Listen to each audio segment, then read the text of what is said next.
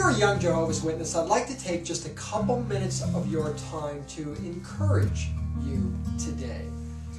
You know, the Watchtower Society is very active in planning for and investing in their own future. They're acquiring new properties, they're building new kingdom halls, and they're even going through the massive and expensive task of upgrading some of their printing facilities. Yes, they're very active in investing in and planning for their own future.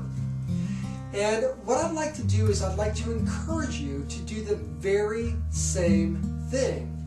To take some time to plan for and invest in your future as well.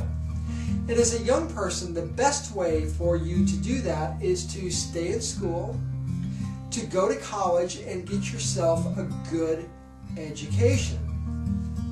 Now, I realize that there are many at the Kingdom Hall who will follow the Watchtower's dictate and tell you that it's a huge waste of your time to go to college, and it's a huge waste of your time to get an education because the end is upon us. It's so close, it would just be a massive waste of time.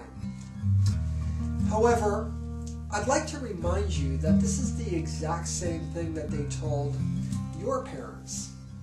And this is the exact same line that the Watchtower fed your grandparents. And many of your parents and many of your grandparents acted on this faulty and erroneous and egregious advice and are paying the price for it today. I mean, really, how much confidence can you have in the society who has cried wolf over and over and over and over again?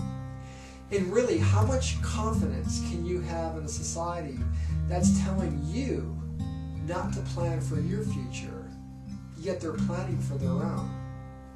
What they're basically doing is they're hypocritically telling you, do as we say, don't do as we do.